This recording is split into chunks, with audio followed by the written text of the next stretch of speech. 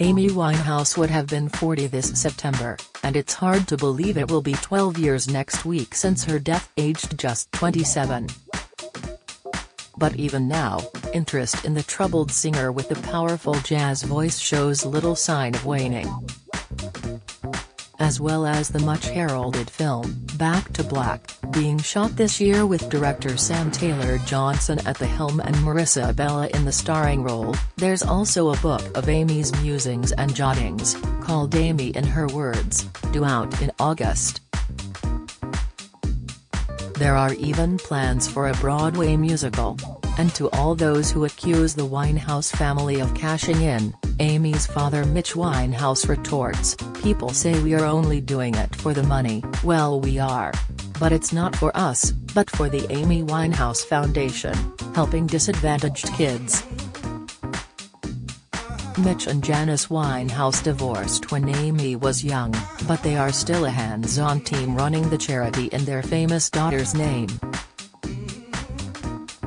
The foundation, which has modest offices in North London, has a commendable track record of assisting under 30-year-olds with drug and alcohol issues. Cabbie-turned-singer Mitch once claimed to have suffered a nervous breakdown after being portrayed as an exploitative father who profited from Amy's fame. Today he is mostly at peace with her legacy. The new biopic, in which he is played by Eddie Marsan, has his blessing, even though a previous Oscar-winning documentary, Amy, in 2015, made him swear he would never again cooperate with the production. But for Amy's mother, Janice, the journey to acceptance has been much harder. "I don't do grief," she admits. "It is only now, after all this time, it has hit me. I am really feeling the loss." Janice has been re-examining her life as it changed again dramatically when her second husband, Richard, died a year ago aged 71. "For the first time ever I am truly alone," she says.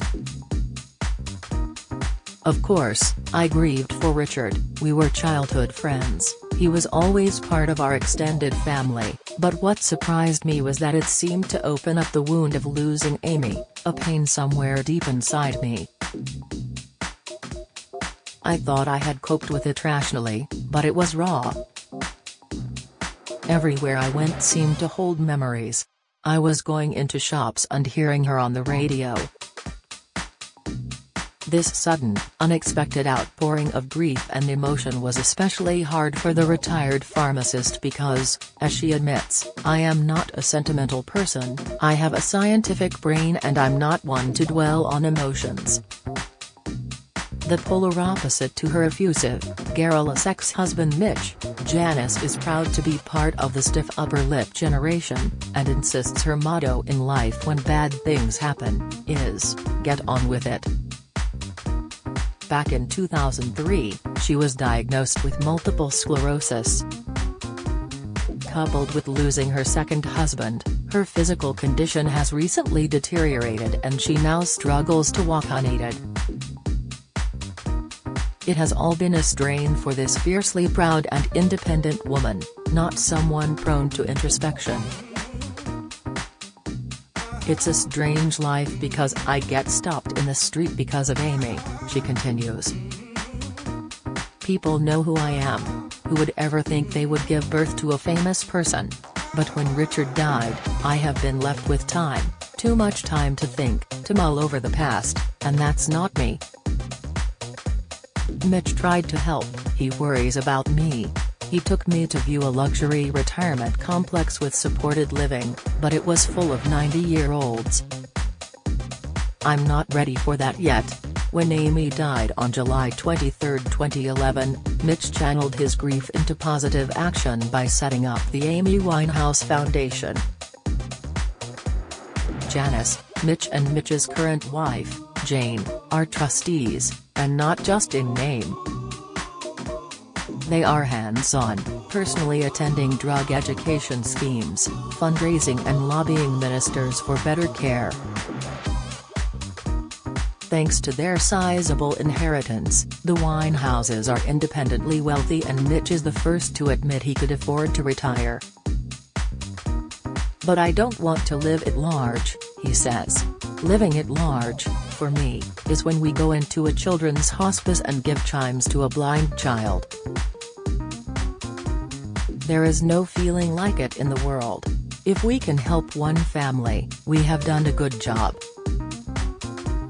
Mitch remembers being in New York City when his daughter died of an accidental alcohol overdose. On the plane back to the UK, he repeatedly heard Amy telling him to set up the charity. "It was like she was on the phone to me," he recalls. "The thing is, nobody knows how kind she was. It still hurts to remember the names she was called, like wino and junkie, but she did many good things for those suffering from neglect. She took them in, gave them money, paid for medical help. I want people to know the other side of Amy." The singer died intestate but left more than £4 million before taxes, plus property. Like many posthumous celebrity estates, huge royalties continue to come in through music sales and merchandising. Janice admits she never has to worry about money again, but she lives modestly in Richard's old house, surrounded by Amy's memorabilia.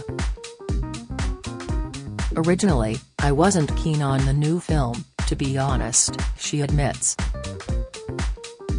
"I feel women of my generation get pushed into the background. After all, it was me who gave birth to Amy."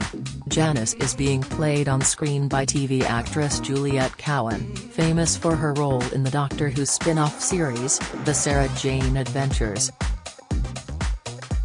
Despite her initial reservations, Janice has now, like Mitch, visited the Ealing studio film set and taken an interest in the new biopic. But digging up memories of the past has been painful.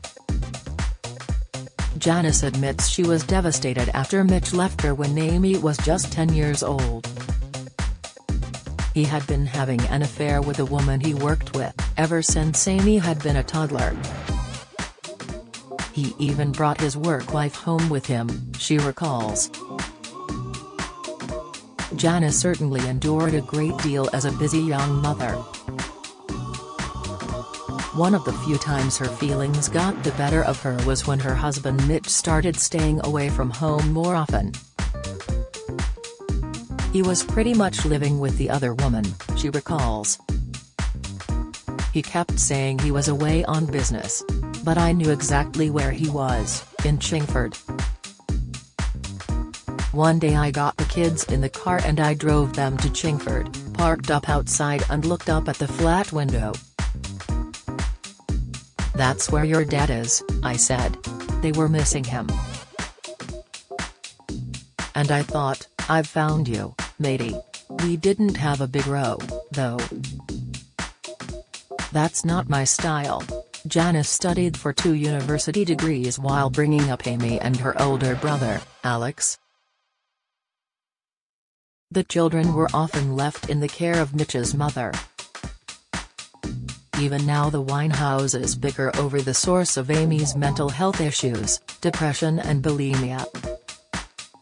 "She was on Prozac as a teenager, but Mitch doesn't accept that," says Janice.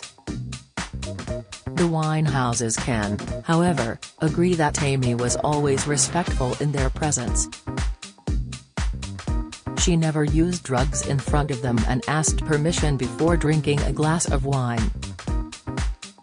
Now 12 years on from their daughter's death, Janice is philosophical about the family tragedy. "Now that I'm getting older, I sometimes wonder if Amy could still have been here," she says. "But I don't do should-haves or could-haves. Yes, we have inherited wealth as a family, but we would rather have Amy back than all the money in the world."